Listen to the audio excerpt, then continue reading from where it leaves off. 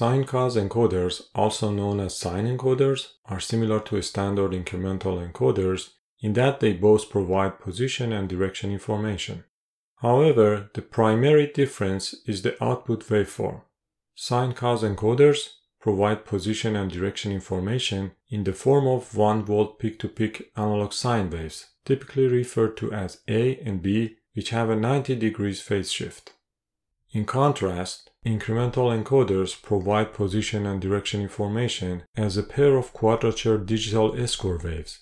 The use of sinusoidal analog outputs in sign encoders allows for significantly higher resolution than incremental encoders can achieve.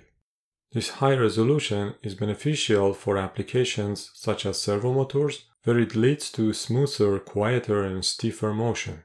The high resolution also improves velocity control, repeatability, and reduces noise in position loop. One limitation in the application of sign encoders is the frequency of the encoder output versus the bandwidths that receiving electronics can handle.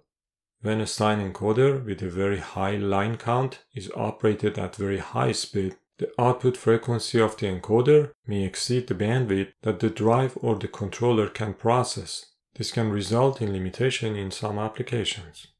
Overall, Cos incremental encoders offer high resolution and accuracy, making them suitable for high precision applications such as robotics, machine tools, and aerospace.